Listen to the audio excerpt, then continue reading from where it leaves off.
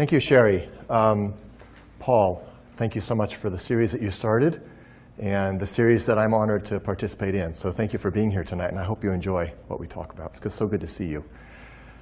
Okay, I'm actually going to talk about one of my favorite topics, and why wouldn't I if I'm giving a talk in such a large venue? This is absolutely one of the most wonderful stories, I think, that we have today, especially with regard to understanding our origins and understanding something about the world in which we live. So this is going to be a fun exploration, I hope. It is fun for me, and so hopefully it'll be fun for you as well.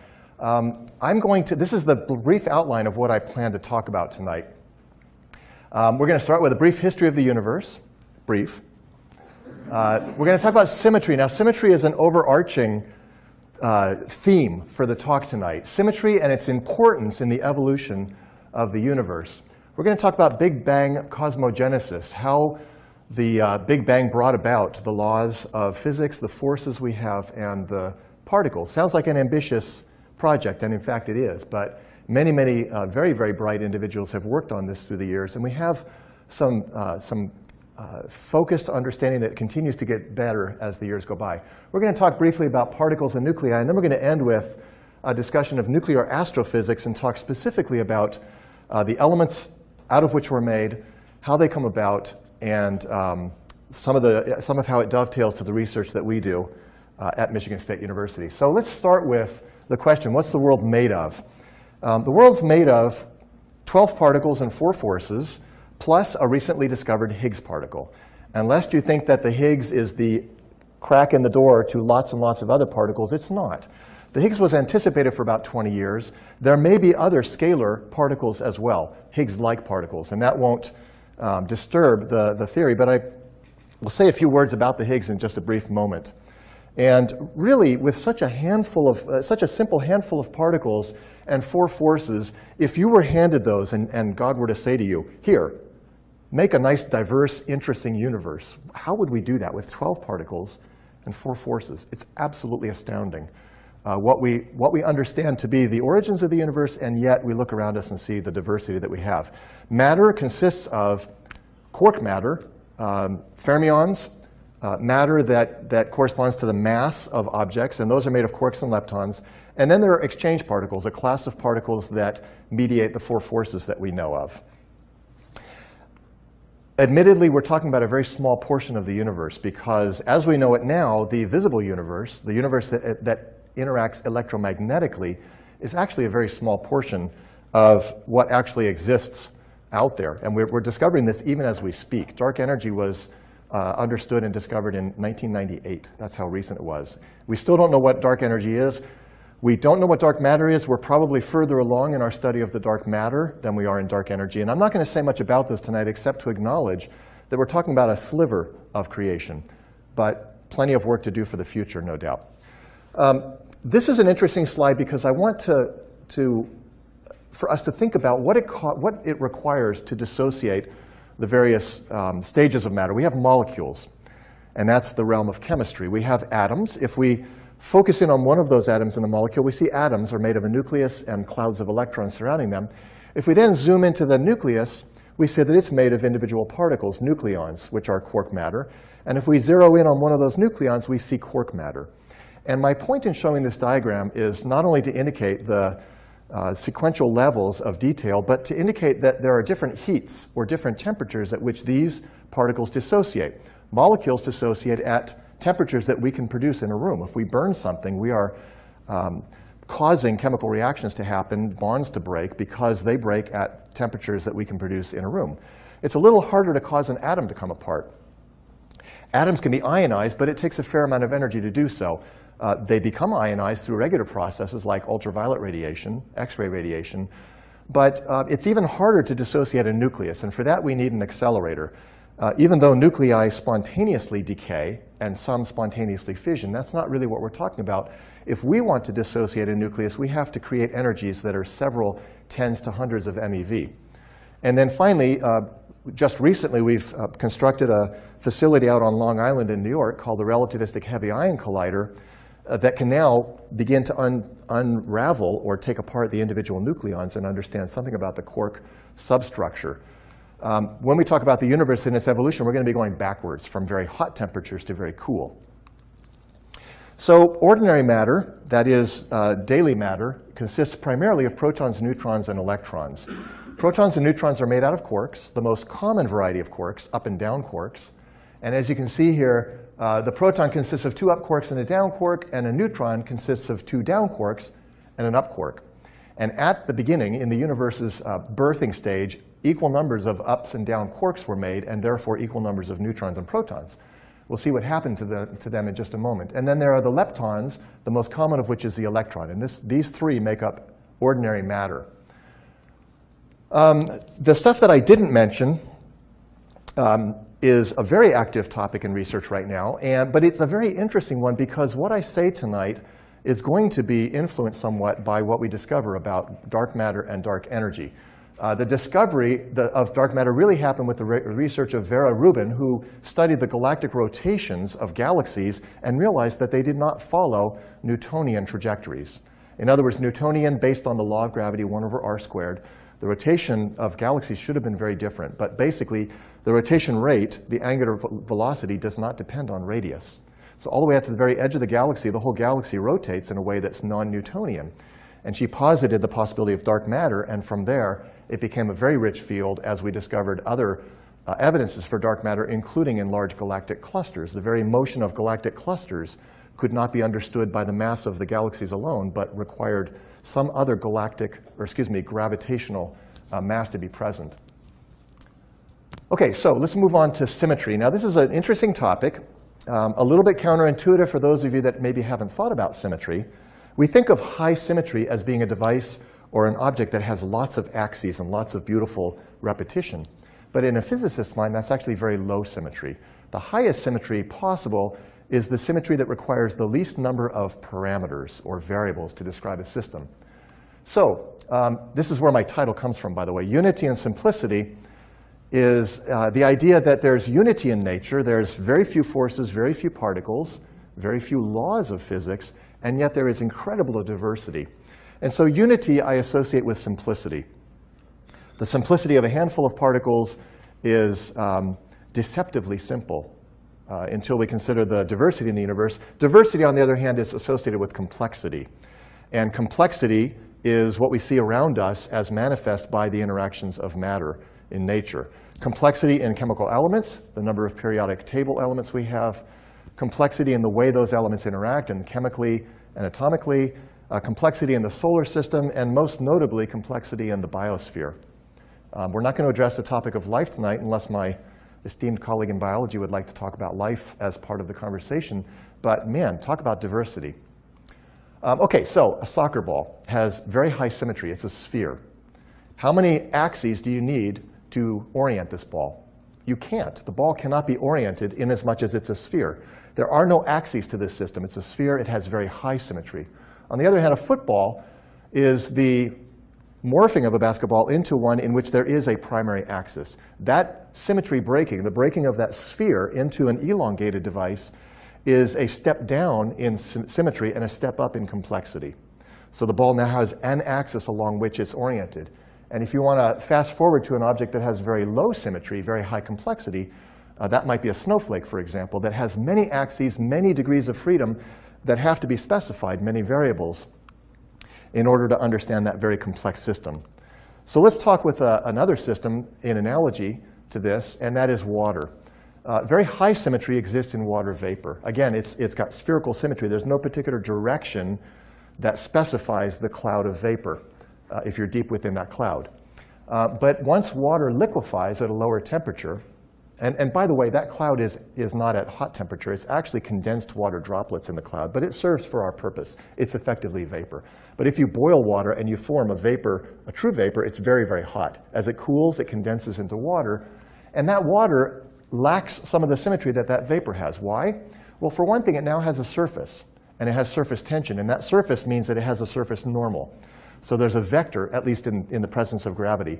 But even in the presence of no gravity, you would have spherical droplets, and those spherical droplets have a radius as opposed to sort of an amorphous vapor that doesn't have any dimensions associated with it, in as much as it's a large vapor. But the water droplet has a dimension. Now create ice. Not only on the molecular scale do you now have a symmetry breaking. By the way, I should mention that there is a symmetry breaking in going from hydrogen and oxygen to the water vapor, because the oxygens and hydrogens have no relationship to one another, and then they're bound at an angle of 105 degrees when H2O is formed. So there's a symmetry breaking associated with a cooling. And then when that water forms a vapor, it cools into water. That's a symmetry breaking, and ultimately into ice. And there's a long-term axial symmetry in many different directions as that crystal lattice is produced.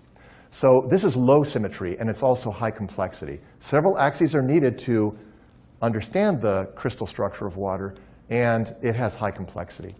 So there's this notion of simplicity involved with high symmetry, and as we lose that symmetry through symmetry breakings, it becomes more complex with lower symmetry. I should also mention that in physics, symmetries are associated with conservation laws.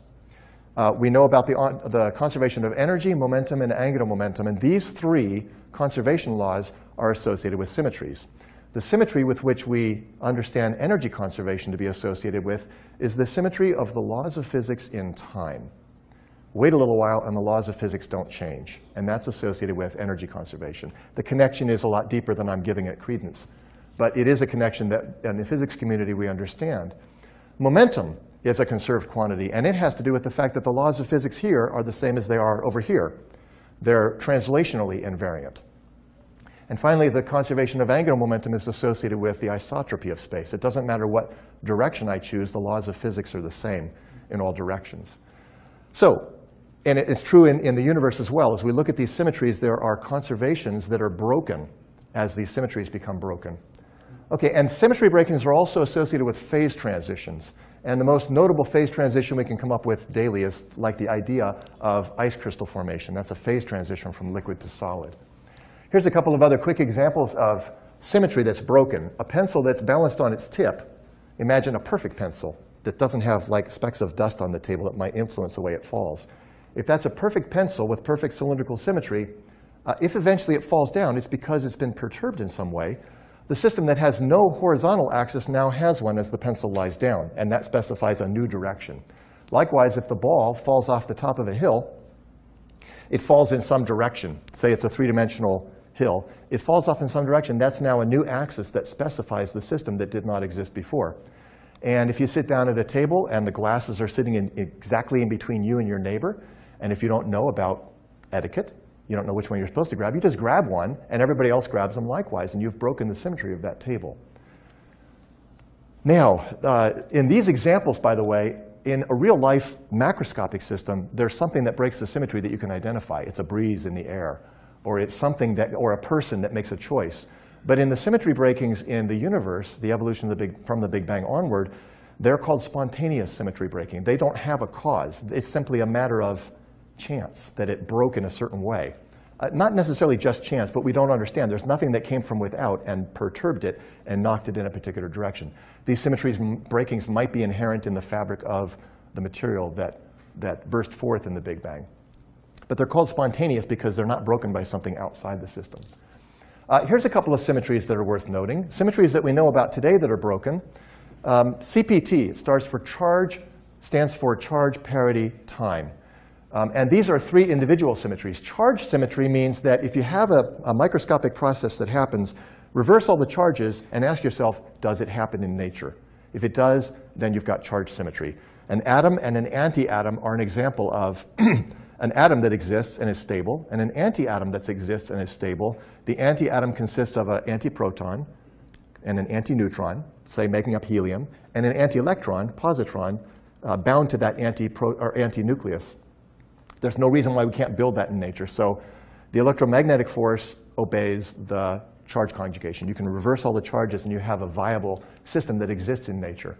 Parity you can think of as mirror symmetry. Can you reflect every point through the origin in all three dimensions and get a system that is viable in this world? It turns out parity symmetry is violated. In other words, parity symmetry is not a good symmetry. It's a pretty good symmetry, but there are interactions, for example, the weak interaction that breaks the symmetry of the weak interaction. And then there's time. Time symmetry means, can you run the film backwards and can you see something that can actually happen in nature? You can watch the film of a burning log and then turn it backwards and watch all the smoke coming in and building up some wood. And you ask yourself, can that happen? And the answer is no, but it's really because of thermodynamics, not because of the laws of nature. The laws of nature would allow that. If I spill water out of my cup and it bounces on the floor, if for some reason I could see that the floor would give an extra boost to that water, there's nothing wrong with the forces getting reversed and causing the water to come back into that cup. So those are not true symmetry breakings. They are simply the way the world works on a macroscopic scale with thermodynamics. But there are fundamental symmetry breakings, and Madame Chang-Xiang Wu discovered a parity violation in the beta decay of cobalt-60. And there's a process where when it decays, you cannot change the charge, or excuse me, the parity of the situation and get something that happens in nature. It simply doesn't happen in nature. I'm going to show a slide in just a moment about that. Later, after she discovered parity violation, the combination of charge and parity violation was discovered in the kaon decay, which is an exotic particle. The kaon decays in a way that violates CP symmetry. And by implication, if CPT is a good symmetry, which all physicists believe, well, I can't speak for all, but the majority of physicists consider CPT violation impossible, that the symmetry is good, that it cannot be violated. Then that would imply, if CP is violated, that time reversal asymmetry is also violated, meaning that there are microscopic processes that depend on the flow of time as to how they interact. You do not find the reverse time process happening in nature. Now, most of microscopic or small interactions, subatomic interactions, happen both forward and backwards. And in fact, Richard Feynman posited that a positron, an anti-electron, is nothing but an electron moving backwards in time. And the physics works beautifully to see antiparticles as being particles moving backward in time. And Feynman diagrams are based on that understanding. Here's just a brief picture of the cobalt parity violation that Madame Wu found. And I found this diagram on the web. I thought it was kind of cute. The mirror image of Madame Wu doing her experiment. Basically, the decay of cobalt decays particles, beta particles, more in one direction than the other relative to its spin. So if you view the nuclear spin as the vertical axis here and the rotational sense in the image we see here as counterclockwise is seen from above, the mirror image is going to see that spin as clockwise from above, and yet the decay particles will still decay in the downward direction. The mirror image of a particle moving downward is still downward. I don't want to dwell on this very long, but it's an example of parity violation. If parity were conserved in this decay, you would see as many beta particles going along the direction of the polarization, or the spin, as go anti-parallel to that spin. But the fact that more go in one direction than the other is a violation, and it's mediated by the weak interaction, which is one of the four forces that has the most violations or symmetry violations associated with it. All right, so let's talk about the universe. Now that we've talked about symmetries, the universe at its inception was the most symmetric state it ever has been. And in fact, you could see it as maybe perfect symmetry. At the moment of the singularity we call the Big Bang, it was an explosion or a body of material. It's even hard to use the word material, that had the highest symmetry possible. Now, it's kind of interesting to look at the timescales with which physicists talk with no tongue-in-cheek about the evolution of the universe. We talk about things like 10 to the minus 46 seconds after the Big Bang. That's called the Planck epoch, or epoch. They don't even smile and say, I know you probably aren't going to believe this, but we think we know what happened at 10 to the minus 36 seconds. It seems audacious, but there's reasons. Up to about a microsecond, we understand what happened from a microsecond onward because we can do those experiments in accelerators, but we can't actually probe at those very earliest times. But putting everything together in the way the laws of physics work, we have a fairly good idea. So the four forces of nature started out as one. And when they split, the universe continued to cool. And that was the first thing to happen, by the way. The four forces of nature split, and then quarks were produced. And then hadronization happened, where the quarks actually combined to form particles. But as the universe cooled, it went through several phase transitions, several symmetry breakings that brought about more and more richness out of the unity and simplicity that was the Big Bang. And just keep in mind that the entire universe came from that explosion, as the theory has it. Not only matter and energy, but space-time itself was part of what erupted in that Big Bang. So if you're picturing an explosion moving outward against a black backdrop, you got to lose the black backdrop, because there was no backdrop into which this Big Bang exploded. At least this is the way our current understanding of the Big Bang is. Space and time, as we know it, were part of what came into existence at that Big Bang. So let's talk about cosmogenesis, the production of the laws of physics, the forces of physics, or the forces of nature, and the particles.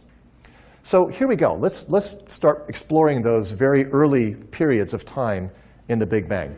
For example, the very first epoch that we talk about is the Planck epoch. And that is up to 10 to the minus 43 seconds. At that time is when we believe the four forces bifurcated into, first of all, the gravitational force and then the electroweak and strong force. They were not yet split at 10 to the minus 43 seconds. Shortly after that, and I use the word shortly carefully, shortly after that, from about 10 to the minus 43 to 10 to the minus 36 seconds, the forces separated through symmetry-breaking phase transitions. Actually, that's the time during which the forces broke. The four forces were unified up until 10 to the minus 43 seconds, and then for a very brief period of time, they separated. From 10 to the minus 36 to about 10 to the minus 12 seconds, now we're getting into a range where we feel a little more comfortable. 10 to the minus 12 seconds is a picosecond. And we can actually produce laser pulses that last a picosecond, even shorter than that. So at least we're comfortable with talking about these kind of times. This is called the electroweak epoch. And this is the time at which the strong and the electroweak forces separated, and where it turns out the inflationary epoch happens, if in fact inflation happened. We believe inflation happened. We're not going to talk about that today, but that gives rise to the massive uniformity we see throughout the universe. We believe that there was a period of incredible inflation after which the universe slowed down and then proceeded along its way as it cooled. Here's the four forces of nature. This is kind of a diagram that shows you the time on the y-axis and the splitting of the four forces on the x. Notice at about 10 to the minus 10 seconds is when the four become separate. And from that moment onward to the rest of the universe till today, 13.7 billion years later, the four forces have existed and have interacted with one another. But they happen through a series of symmetry breakings to the familiar forces that we have today. Let me just say a word about the relative strengths of the forces, because this is an absolutely remarkable thing. When you really look carefully at the way nature is constructed, you cannot help but be absolutely fascinated with what I call remarkable convergences. Some people call fine-tuning, and those are both very fine descriptions. But remarkable convergences of the strengths. We think it's very odd that gravity is 10 to the minus 38 times weaker than the strong force. That's a huge number, 10 to the minus 38. It's not able to be grasped with the human mind. The weak force is 10 million times weaker. That's something we can imagine. And the electromagnetic force is about 10 to the minus 3, or about 1/1000th the strength of the strong force. Why would the gravity force be as weak as it is? Well, we'll see later on how the evolution of stars, the evolution of the nucleosynthesis that happens in them, depends upon a careful, detailed balance between gravitational pressure and radiation pressure outwards. Were it not for this strength scale, we would not have stars that either produce the heavy elements that we need, nor produce the long, steady periods of time that will allow life to grow and develop and evolve into species that can then reflect on the existence of those forces. OK, so let's continue. Now this is going into the early epoch. We were in the very early epoch. Now we're in the early epoch of the universe. Taking up from where we left off, when the weak and the electromagnetic forces separated so that we then had four, quarks also froze out of the fireball. Think of how ice crystals form when you cool down water. Water is amorphous and without symmetry, and suddenly, somewhere in that vat of water, a little ice crystal starts growing. Well, the ice crystal represents a solid form of water that came out of the liquid. Think of quarks as the particles that freeze out of the energy ball of the Big Bang. And that happened very, very soon after the beginning.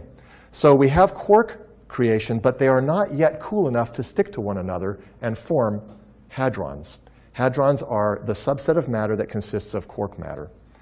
So after that comes the hadron epoch, from about 10 to the minus 6, or 1/1,000,000th of a second, to about 1 second, during which the quark-gluon plasma, the plasma of quarks and gluons, was able to start congealing into quark triplets and quark doublets.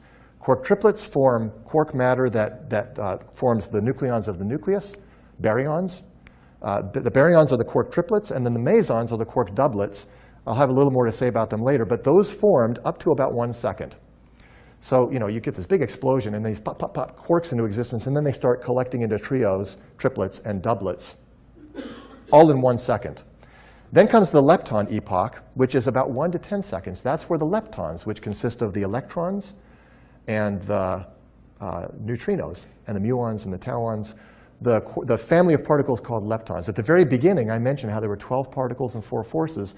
The 12 particles are 6 quarks, 3 families of quarks, the up-down, the charm-strange, and the top-bottom. And then there are 3 families of quarks, the electron and the leptons. The electron and the electron neutrino, the muon neutrino, and the tauon neutrino. Those are the 12 particles. And then the 4 gauge particles, which represent the mediators of the strong and the weak and the gravitational or electromagnetic force, are the other that make up those 12. And then there's the Higgs boson. And I'll say something about the Higgs boson in a bit. OK, so then we move into, after the leptons are produced, pop, pop, pop, a lot of particles pop into existence as the universe continues to cool. Then we have what's called the photon epoch. Now this really, I get so tickled when I see this, because it lasts from 10 seconds to 380,000 years. You know, a little bit of a step up here. You know, like somebody's impatient and says, OK, let's get this moving. Come on, let's move toward today, please, because at this rate, we're never going to get to today. So the photon epoch lasted from 10 seconds to 380,000. Now, what characterizes the photon epoch? It's the epoch where photons dominate the universe, meaning atoms haven't formed yet. The universe is still too hot to allow electrons to stick to nucleons. We're going to speak in a moment about nucleogenesis in the Big Bang, which happened up to about 20 minutes. But up to 380,000 years, there were no atoms. Therefore, photons interact with ions very easily. And they're constantly bumping into ions, and they can't go very far. The universe is not yet transparent. But at 380,000 years, finally, the universe cooled to a point where electrons could finally stick to nuclei, become atoms, and then all of a sudden, the universe became transparent. I would love to have been there to see that happen. All of a sudden, you see long distances, because then the photons can travel long distance. They don't interact with neutral particles, i.e. atoms, nearly as strongly as they do with charged particles. So the photon epoch takes us quite a ways into the future. Now, let's talk for a moment about that first 20 minutes. This is a remarkable and a rich period of time in the history of the universe, because it turns out that protons and neutrons were produced in equal number. However, the neutron is slightly heavier than the proton. Now, we know from Einstein that E equals mc squared. What that translates into is that the energy of the neutron is slightly higher, the mass energy, than the proton. Therefore, it is possible that it might decay into a proton. And that's allowed by the laws of physics, by the strong and the weak force. The weak force, in particular, allows for the neutron to decay. A neutron left all to itself decays in about 10 minutes. Its half-life is about 10 minutes. On the other hand, if it's stuck to a proton as part of a nucleus, it lives effectively forever. So during that first few minutes of the Big Bang, neutrons decayed. Now, neutrons consist of 2 down quarks and an up quark, and protons 2 up quarks and a down quark. So there's symmetry between up quarks and down quarks. But if we have a number of neutrons decaying into protons, notice we now have a preponderance not only of protons, but up quarks. So this is what happened. From the Big Bang to about 3 minutes, we have the history that we've just reviewed. Starting at about 3 minutes, the temperature is cool enough now so that individual protons and neutrons can start sticking together. Now imagine the scene. All of these neutrons are starting to pop out of existence and turn into protons.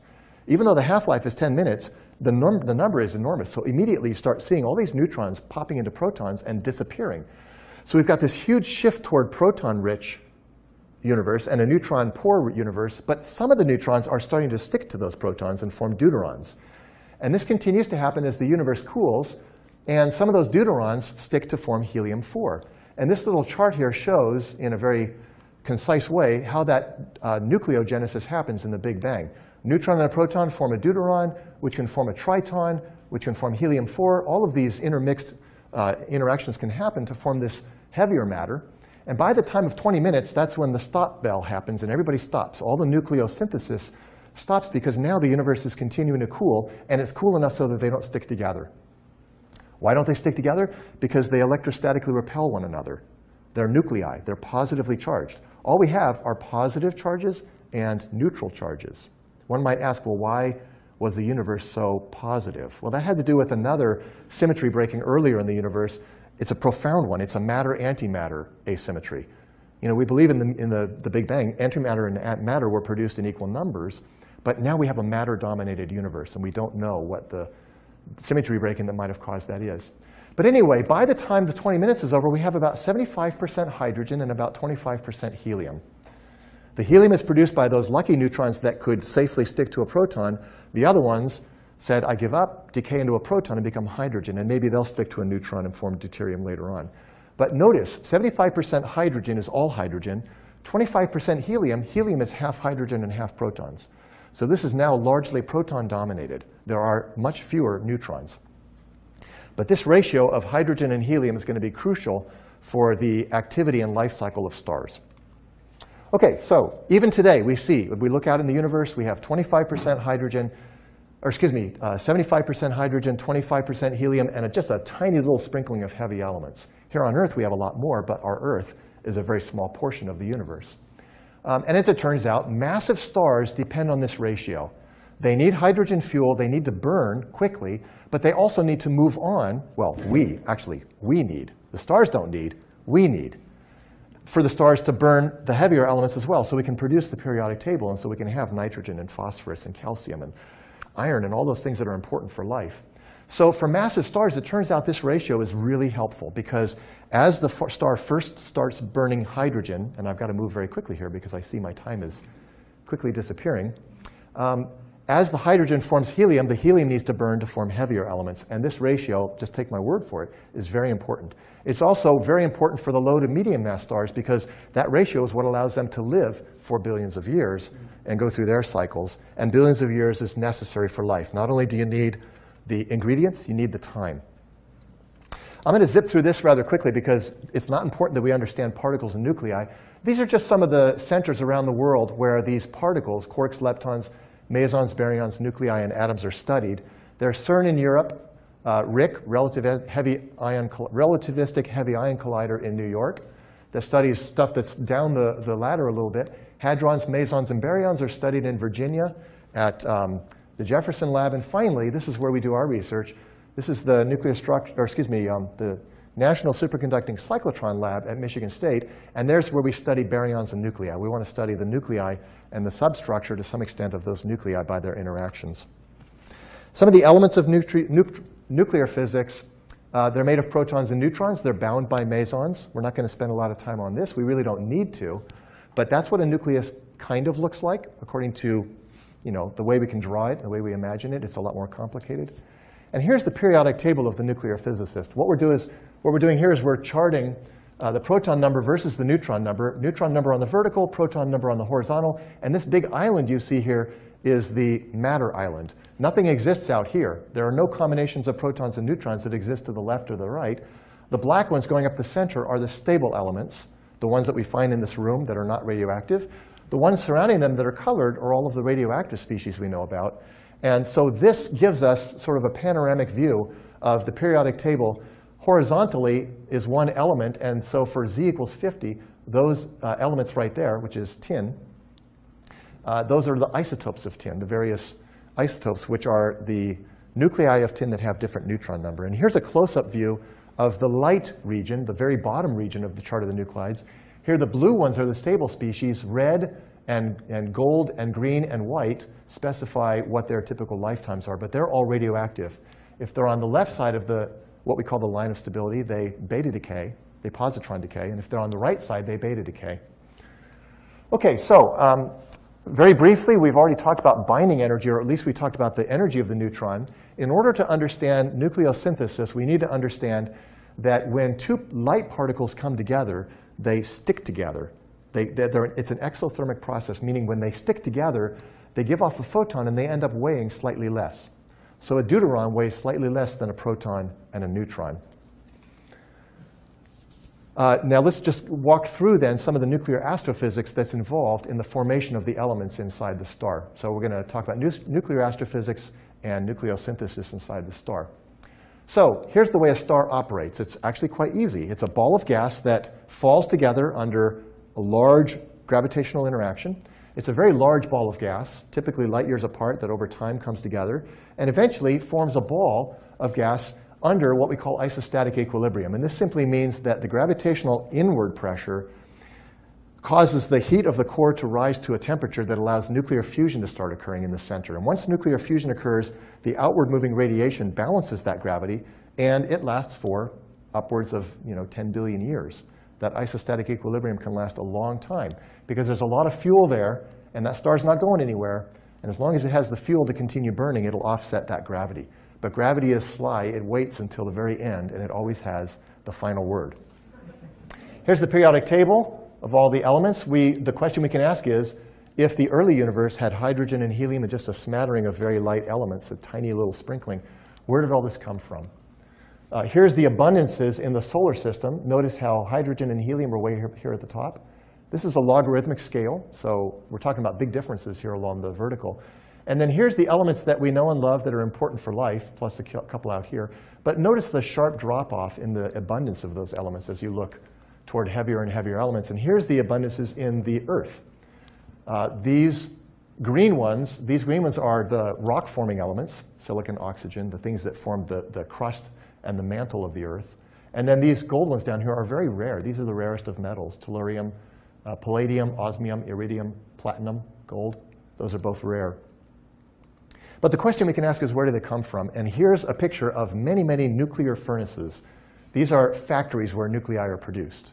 So this is where we understand the production of those elements to occur, from the original hydrogen and helium to all the heavy elements that we need in order to sustain life. Here's one of those birthing grounds. This is the Great Nebula in Orion. There is a cluster of young stars, merely a couple of million years old, in that cradle, and they're right at the very beginning of their lives. Now, this nebula is quite a ways away, so we're seeing something that happened a while ago. But those stars are still there, they're still young, and they are continuing to coalesce the material and form not only the mature star, but the solar system, if there are heavy elements in the vicinity of that cloud. Here's another place where stars are being formed, right there in the center, taken by the Hubble Wide Field Camera. Now, the initial reactions that happen in a young star, when a star first comes together, the initial reaction is one of converting hydrogen to helium. We haven't heard about that happening since 20 minutes after the Big Bang. So there's this huge period of time. And stars don't form until quite late. Stars form about 400 million years after the Big Bang. 400 million years is when the gas clouds can finally congeal because the universe is cooled enough, and gravity can start that process of forming the stars. This is the process that happens in young stars, and here's a picture of it. 4 protons come together. It takes about 1 billion years for one proton to finally find that mate and form a deuteron and start the process of nucleosynthesis. But that one proton has to wait 1 billion years, but there's lots of protons. So clearly there's lots going on in the sun right now. We don't have to wait around. But it's just interesting to note that the interaction time of that one proton is 1 billion years. Now, if it were much faster than that, what would happen? The star would burn out way too fast. What is it that causes that 1 billion year wait? It's a balance between the electrostatic repulsion and the quantum tunneling probability and the temperature, all of which, and the temperature comes from the balance between gravity and radiation pressure. So all of these are remarkable convergences, what I call remarkable convergences, of the constants of nature coming together to form these systems that then support life. However, those deuterons will meet up with additional protons in 1 second. The Coulomb barrier, the barrier for their electrostatic repulsion, is much lower. They'll come together to form 2 helium-3s, and then those helium-3s will come together to form helium-4 in about 1 million years. So those heliums are wallflowers as well. They have to wait around. You know, this proton says, all right, I finally made it. And boy, look, I moved to the next stage, but now I've got to wait another 1 million years before I form helium. However, you should know that the sun converts 4 trillion kilograms of mass to pure energy per second. That's a lot of protons, okay? That's a lot of protons being converted to helium and giving off 4 trillion kilograms worth of mass. Here's a process that happens in slightly heavier stars. We don't really need that. But in the heaviest stars, eventually the helium in the core that's building up as a result of that proton fusion becomes the fuel, because when the hydrogen fuel starts running out, the gravity, who's waiting slyly, will start compressing that star and increasing its temperature. And if the star is massive enough, it'll start burning helium into carbon. And the core temperature rises from about 20 million degrees Kelvin, or 20 million Kelvin inside that massive star, up to about 100 million Kelvin, and that's when the helium fusion starts happening.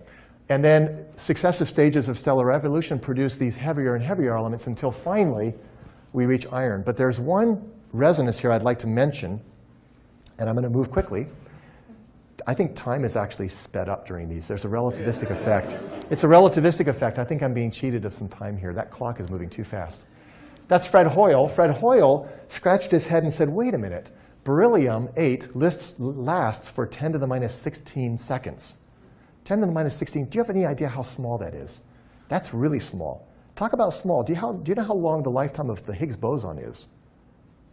The Higgs boson, you've got to give credit to those CERN physicists.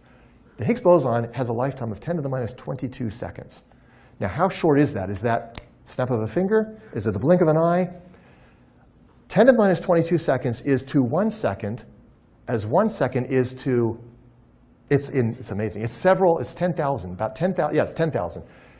Wait around for 10,000 universe lifetimes, and you've got the time relative to 1 second as our second is to 10 to the minus 22 seconds. So that's a very short.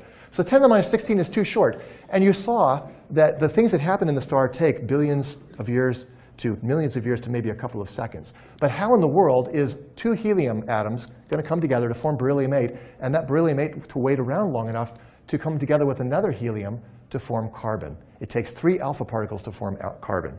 However, carbon is ready and waiting because there is an excited state of carbon at 7.65 million electron volts that effectively causes those particles to suck together and form a carbon nucleus. If there's any helium in the vicinity of that beryllium, as soon as it forms, that triple alpha process can happen as a result of the fact that there's this resonance in carbon. Who put that resonance there?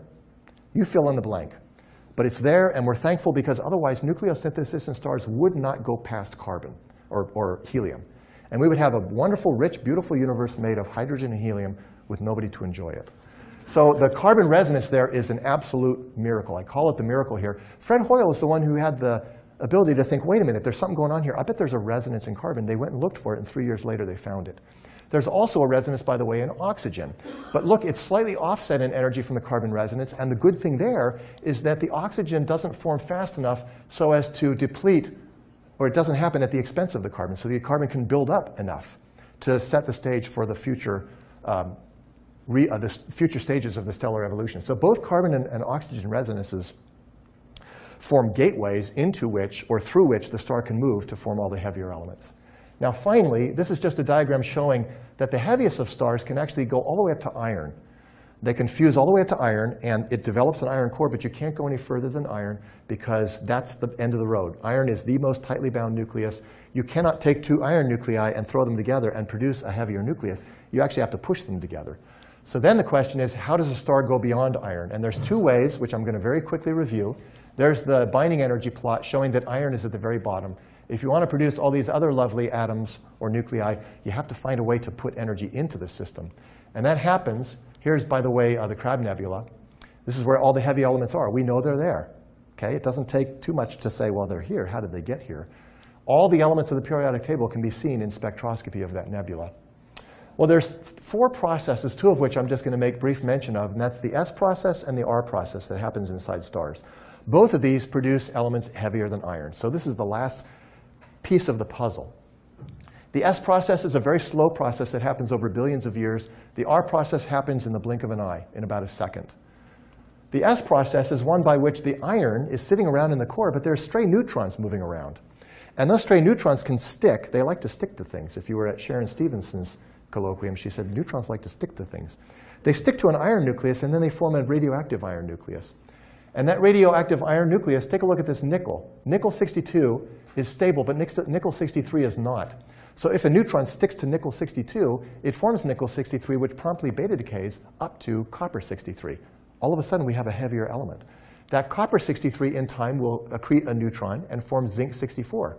Or it can either beta or positron decay to either zinc or nickel, and then that nickel can accrete a neutron over a couple hundred years and beta decay to copper. So by this very slow, steady, this very slow progression toward heavier and heavier nuclei, all of the elements up to, well, not up to uranium, up to some fairly heavy region can be formed, but it takes a long time. Now there's also something called the R process, but the R process happens in explosive environments. It can only happen when you've got a tremendous cataclysmic event like a supernova. And there's all of a sudden too many neutrons to count, and they go pop, pop, pop, pop, pop, pop, pop, and they stick to nuclei faster than you can count, and they don't have a chance to decay until they've got all these neutrons accreted to them. Then they start decaying away. And so what happens is you move way off the line of stability, and you produce from iron 59 all the way up to iron 68, at which time you can't put any more neutrons on it, and it starts beta decaying, and then accreting more neutrons and beta decaying, and accreting more neutrons until you form elements that are way off the line of stability. And in fact, if you look at this diagram right here, germanium-76, selenium-80, and selenium-82 cannot be produced by the S process because there's a gap of a nucleus that's too short-lived. And so the question is, where do they come from? They come from the R process. And we think that the R process happens in core collapse supernova and neutron star mergers. These are both very active areas of research in the astrophysics community, but they're also very interesting to the nuclear science community because those are the ground-based experiments that we have to do to piece together the puzzle. Here's a diagram showing the R process and the S process elements. Notice around the region of europium and then gold and platinum, we've got a plethora of R process elements that can't be produced by the S process. Gold and platinum are both produced in explosive astrophysical environments, not in the slow, steady progression of the S process. Kind of interesting. Makes them more rare, right? So here's the chart of the nuclides, the last one we're going to look at, with all of the astrophysical processes that are associated with populating the chart of the nuclides with the stuff that we need for life. Here's the supernova, but there's also X-ray bursts and nova and P process and RP process, which we don't have time to talk about, that populate the left side of the diagram and ultimately give us all of the elements that we see here on Earth and in the solar system. So we do our research at Michigan State. This is a picture of the upgrade that's currently happening at Michigan State University. Here's a layout of the lab, and there's the hall that we do our experiments. And I'll just very briefly say that our study is to look at very neutron-rich nuclei, those ones that occur as a result of things like the R process, where you have lots of neutrons suddenly enter the system and produce very neutron-rich nuclei.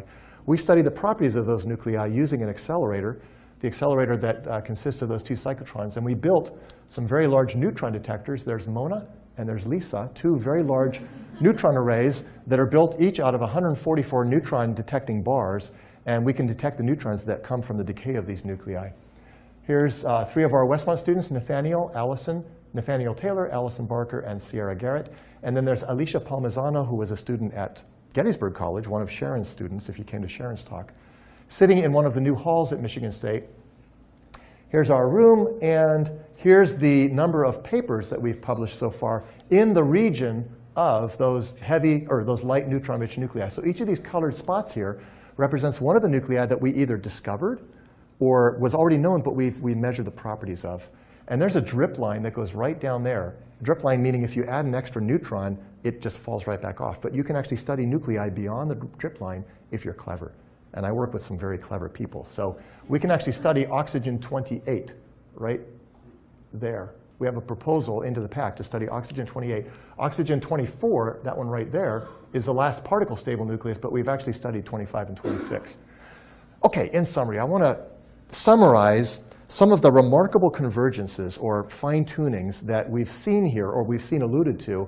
I'll leave it to other people to speculate about why those fine-tunings occur. But it always benefits to stand back and say, whoa, that is really cool.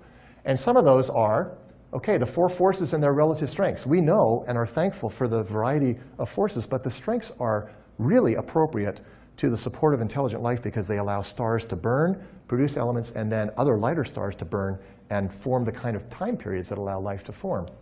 The relative strength of the weak force and the decay governs the lifetimes. Look at the lifetime of the neutron and the way in which it gives the right ratio of hydrogen and helium to allow for those future stars to form and the life cycles that support life to happen.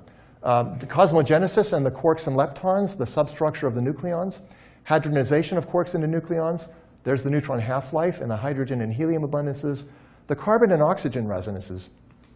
As a nuclear physicist, I'm aware of other resonances that occur that are also narrow gateways that allow marching up that periodic table that I don't have time to go into. And finally, there's this one, which I think is perhaps the most remarkable. Gravity is so obscenely weak compared with the other forces, but it's just right to allow for the balance, the isostatic equilibrium in a star that allows for the inward pressure and the outward pressure to balance to form just the right burning rate, the nuclear burning rate, and the right lifetimes to support life. Life doesn't pop out of nowhere. It takes time to develop the environment in which that life can dwell and increase in complexity. And so the life cycle and duration of stars by their nuclear burning is the one that I find, in some sense, the most fascinating. But it all came out of that symmetry breaking that we call the Big Bang. And so out of those 12 particles and 4 forces, we now have a rich universe because we know that there's more than just the 12 particles. There's lots of symmetry breaking. There's lots of complex interactions of those forces. And there are remarkable features that grow out of those particles into emergent structures that have life-giving capability, for example, the stars, and eventually the biosphere. So there's a really cool story from my vantage point. I hope you find it a fun story and an inspiring story. Thank you for your attention.